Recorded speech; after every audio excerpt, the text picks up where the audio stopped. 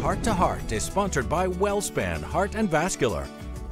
A local doctor has developed a special relationship with his patients. He walks the extra mile for them, ensuring they stay focused on a better path to cardiovascular health. Here's Ed Russo with more on this week's Heart to Heart. For the past decade, WellSpan has been running a program that encourages patients to exercise. But the approach being taken here is rather unique. I get a group of patients, go out and try to get everybody to walk, to be more active, to pay attention to their cardiovascular health. It's called Walk and Talk with a WellSpan doc. It goes without saying that just a little bit of exercise is great for your cardiovascular health.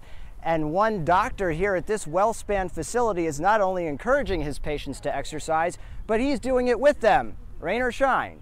And the purpose initially was to highlight all the great places in York County to walk. The rail trail, John Rudy, any park that many boroughs in the county have. Some of the walks even take place at the York Galleria before the stores open.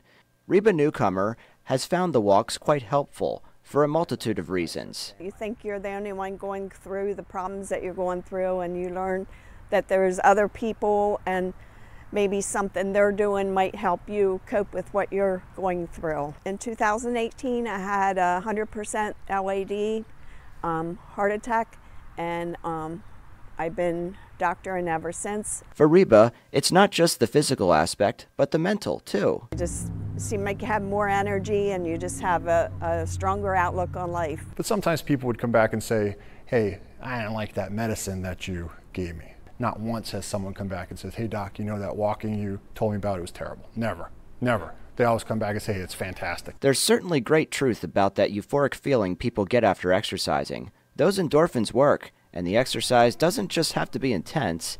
It can just be as simple as a walk and talk. And they all feel great. Every last patient that has done it feels better. Ed Russo, CBS 21 News.